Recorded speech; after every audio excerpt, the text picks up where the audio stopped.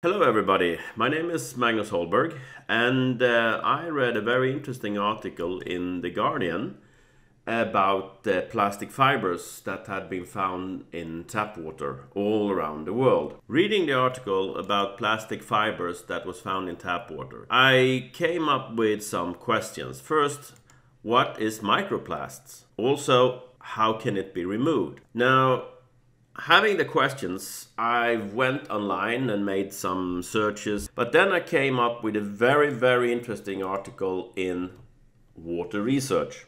The article title was Solution to Microplastic Pollution: Removal of Microplastics from Wastewater Effluent with Advanced Wastewater Treatment Technologies. Actually, having found this article, I've got my questions answered. Now, first of all, we need to define what is a microplastic particle. Well, we will use this graph where on the x-axis have the particle size in micrometers.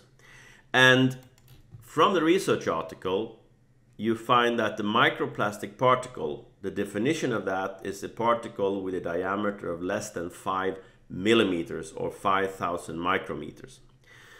In the research article, they looked at very small particles between 20 to 300 micrometers. And you can see the span here in the graph, and you can also see the wording conventional depth filtration.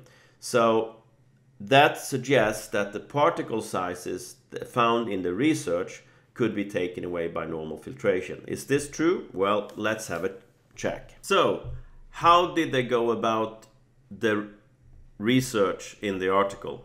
Well, what they did was to go to wastewater treatment plants that was so-called conventional activated sludge plants. And that type of plant consists of a primary treatment and a secondary treatment, which include the biological treatment in the secondary treatment.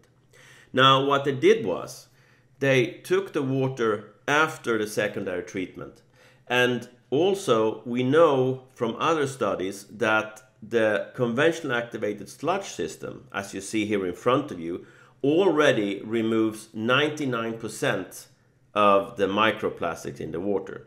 So now, this research, which makes it very interesting, are looking at maybe the finest particles you can find in sewage water that has been treated quite some way.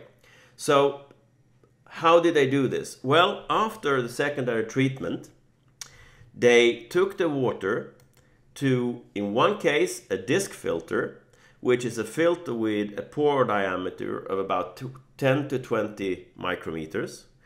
They also took water to a rapid sand filtration, which has a sand particle size distribution between 0.1 to 0.5 millimeters. Also, they tested the water going through a membrane bioreactor, which has a pore size of 0.4 micrometers.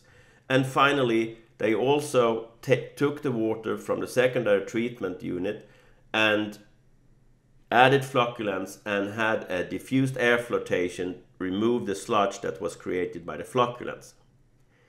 As you can see from the picture here, the size of the disc filter, rapid sand filtration, membrane bioreactor are quite narrow, especially disc filter and membrane bioreactor. These are even smaller than the smallest particles found in the water after the secondary treatment. Now, what was the result from this research? Well, for the disc filter, they had a removal between 40 to 98.5%.